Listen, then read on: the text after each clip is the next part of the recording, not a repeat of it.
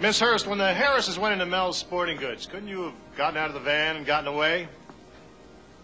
Where would I have gone? And when you drove across country to Pennsylvania, couldn't you have left a motel room and gone somewhere? Where? Now, Miss Hearst, I believe today is your birthday, isn't it? Yes. You're aware of the birth date of your mother, I assume?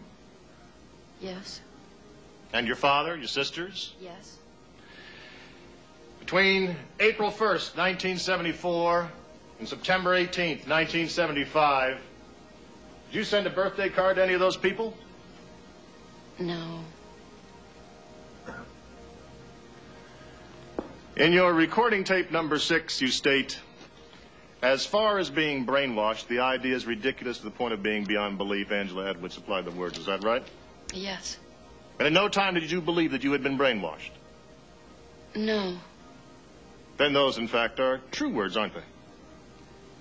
I guess so, yes.